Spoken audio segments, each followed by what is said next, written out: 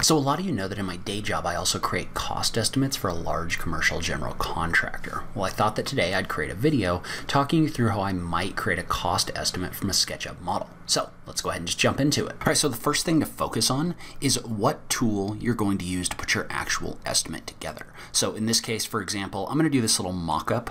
So this like framed mock-up, and we're going to put some cost to it. There's a couple ways you could do this. You could create this model so that you get quantities out of it that you could apply to an estimate in something like Excel. So I do a lot of this because it's really quick to pull quantities out of SketchUp doing it this way. We can talk more about that in the future. In this video, I'm going to focus on doing this using the extension Quantifier Pro. So if you remember, Quantifier Pro is an extension for SketchUp specifically designed to help you quantify things and apply costs to them. So if I was to build this with Quantifier Pro, I'm going to walk you through how I would do that. So if you are interested in Quantifier Pro, I will link to that in the notes down below. But what you have to think about when you're using a tool like this is what the ways are that you can generate costs, right? So, for example, there's 4 ways of adding cost data inside a quantifier. I will link to a detailed tutorial about this in the notes down below. We're going to go kind of fast on this one. So basically, you have 4 ways of doing this. First, you can put objects on a layer or a tag and then associate cost data with them. Meaning, if I was to take these boards and put them on a framing tag, I could then go into Quantifier and tell it, okay, for the lineal footage of board that you're seeing in here, here's what the unit cost is. So you can apply this using attributes of the objects you have selected inside of Quantifier Pro and see a cost. So if you want to add cost based on square footage of material, there's an option to add material dollars. And what that's going to do is that's going to allow you to pick a material from the list of materials already in your model. So in this case, our brick, and you can add a cost to it. And then you can tell this a unit cost based on different attributes, based on the area of that material. So in this case, for example, we've got brick in here. Let's say that's going to cost $27 a square foot. So if we click on this, we want to make sure that we group this object. But then if we click on it, notice how this will apply the cost based on the area of material. You can also apply costs on a per object basis. So let's say you had a window, for example. Under object, you can add costs to a window component. So when I select this, so I can say that this window is going to cost $525 plus tax. Well, then you can see how if you select this window, that cost is being applied to the window. If I make a copy of the window and I select them both, notice how each one of them has that value associated with it. So you can do a per each cost on your windows. And then finally, you can also just apply blanket costs to your models. So let's say that you wanted some labor or something like that. You could just apply a cost item in here in order to do that. So you could do that on an hourly rate basis. You could do that on a lump sum basis, but you can use this in order to add those other cost items as well. And I've already got the framing modeled out because I don't want to waste your time watching me do framing. I will link to a video below about modeling framing. But probably what I would do in this situation is I would actually start by just modeling out the base, because remember, this is going to have to go on some sort of concrete pad. We're assuming this is some kind of a mock-up, right? So just something that we're putting together so that we can see how the conditions come together. But what I would do is I would start by modeling out that concrete pad. And I would put this in a group. So I'm going to group all of my geometry.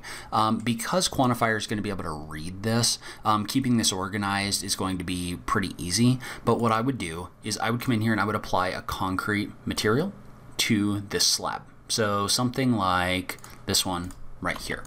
So now I have a concrete slab in here. I want to make sure that I only apply the material to the top of this, because what I want is I want this to pick up the area of that material. And if I apply a material to all of the faces, then it's going to pick up too much area. So then what we can do is we can pick up a material cost right here, and we can select a material inside of our model. And so basically what I'm going to tell this is wherever this concrete aggregate material is, I want to add a cost. And I want to say that this is going to be maybe, we'll call it $6 a square foot.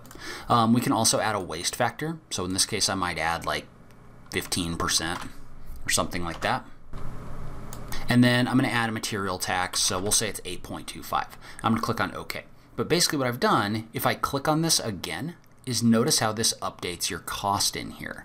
And so what it's doing is it's applying a cost based on the square footage of that material. So if we were to double click in here and select this, notice how there's 135 square feet. And just to do a quick double check, not worrying about waste or anything like that, we could just do 135 times $6 a foot. And then we probably do need to figure the waste, so figure times 1.15. Right here, and then times 1.08 for your tax. That gets you pretty close to what this is calculating out. So with waste and everything else, this is calculating this out approximately where we would want it to be. So next, I would come in here and I would want to figure out the cost of my framing. Well, for the framing, remember that we need to have all of this on a layer because we're going to apply a cost based on that attribute. So notice how when I select all of these right here, it gives me the overall length of all of the framing in here. But what I want to do is I want to make this whole thing a group, and I want to add a tag called framing. And I want to take this whole thing and I want to put it on the framing tag. So now if we come in here and we click on the layer option, remember layers and tags are the same thing. If we click on the layer option, we want to take everything on the framing tag. We want to add an item for this. And in this case, we're just going to call this 2x6 wall framing. And notice how this allows us to select different inputs. Well, in this case, we want to apply a cost based on feet. So remember, we want to do it based on the lineal footage or the length of those boards. So let's say for every one of those boards, we're going to say lumber's crazy right now. I don't even know what it's going for. We're going to say with labor, maybe this is like $4.50 a lineal foot. I'm assuming labor in here. Now, if you wanted to, what you could do is you could do 2x6 wall framing material, and then you could add another cost item for 2x6 wall framing labor, like this. And so then we could say that maybe the 2x6 is going to run you $2.50 a lineal foot. We'll add 15% waste, and we'll add 8.25% tax right here. And then for the labor, we're just going to say that the labor is going to be the same as material, so $2.50 a lineal foot. So what that's going to do is that's going to go in when I click on OK, and notice how I want to click off of this and then back onto it. It's going to update your cost in here based on the overall length of boards in here. And so then let's say we wanted to double check the way this is calculating. Well, what I would do is I would just jump over into my cost detail report right here, and I would just run that report. So that's going to show me that my 2x6 wall framing material, notice how that's getting the waste applied to it. The labor is not. So I can see how this is getting waste applied to my overall footage. I can see where the unit cost is coming from, as well as what's being included for tax. So I can see exactly what each one of those is going to cost based on what's in my report right here. Notice how, by the way, if I select both of these, I can see what my overall assembly is going to cost in here.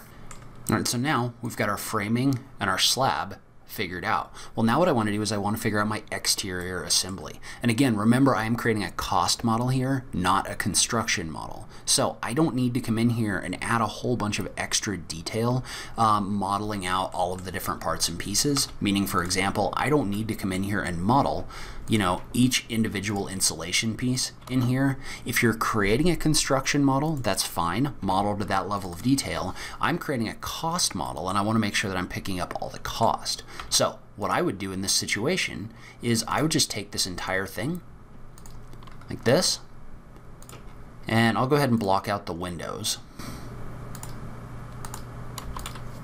And so I'm just going to triple click that whole thing, and I'm just going to put that in a group. And I might even label the group for what I'm doing here. So I'm going to, and I'll probably put it on a tag too, just so I can toggle it off. So I'm just going to tag it exterior enclosure right here, because I want to be able to toggle it on and off so I can see my framing.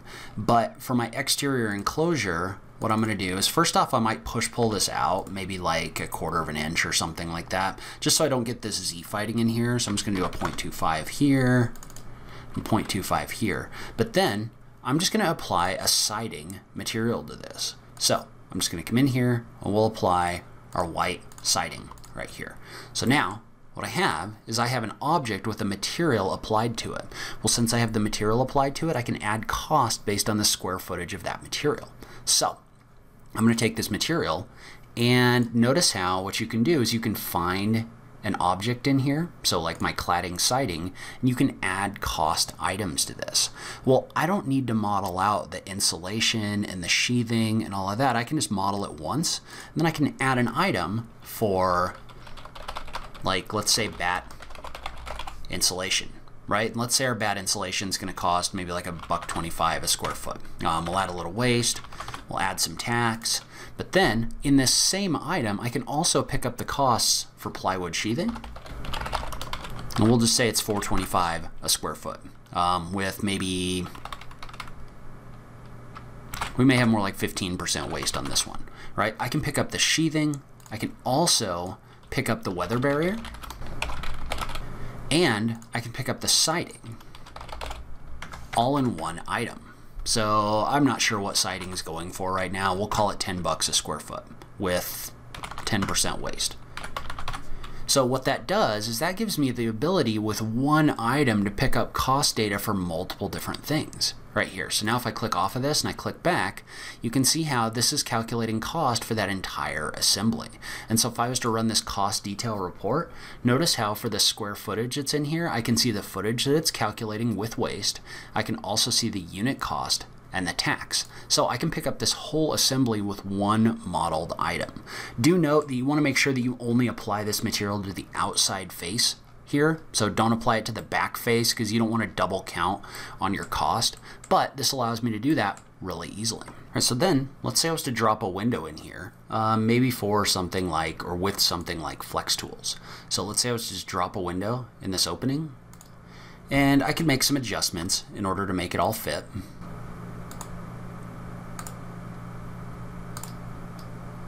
And so I've dropped this window in here, and then I might drop another one right here, like this.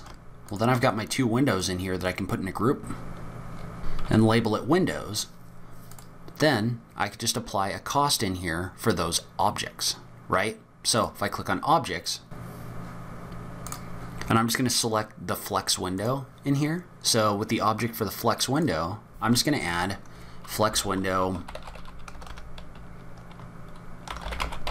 turnkey.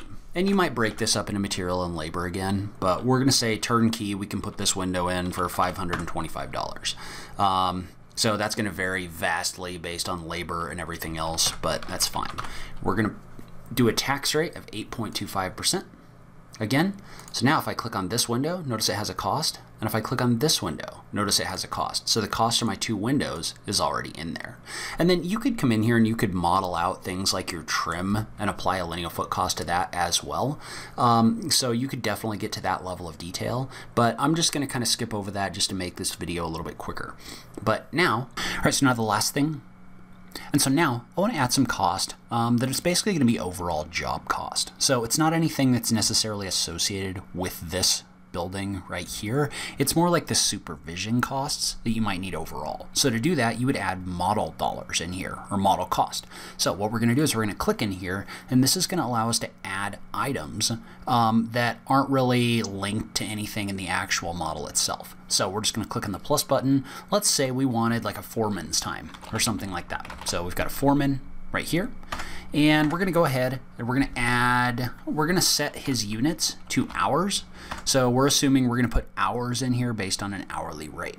And this varies wildly. We're just going to say the foreman makes $25 an hour.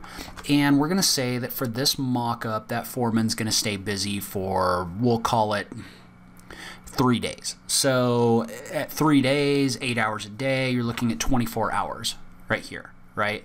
And so what we're going to do is we're going to click on OK. Well, what that's going to do is that's going to add a cost item. If I click in here, that's going to add a cost item for a foreman at 24 hours. So you can see how that adds that line item in here just like this. And so one thing to note about this, and I've gone back there and coded some of these, is you may want to add a code to these because that allows you to organize based on like the different divisions or something like that. So for the foreman, for example, I would want him to be in division 1. So I would just go in here and I would just set my code to be 0, 1, right? So now if I run my cost detail report, he's in here at code 0, 1 right here. My other things are in here with the other codes. So if we were to look at our framing, for example, so if I was to click on this layer, and we're going to go to dollars framing, notice how I've set the codes over here to 0, 6. So those are going to be division 6 costs. But now we've got our whole thing together, and if we select it like this, notice how this is going to give us the overall cost of our model. I'm going to click on the button to refresh right here. But now what we want to do is we want to run our cost detail report. So we've run our cost detail report in here. This is going to show us our overall cost. Well, let's say you wanted to export this and work with it more in like Excel or something like that. You could run the CSV file right here, and you can export this as a CSV file that Excel can read.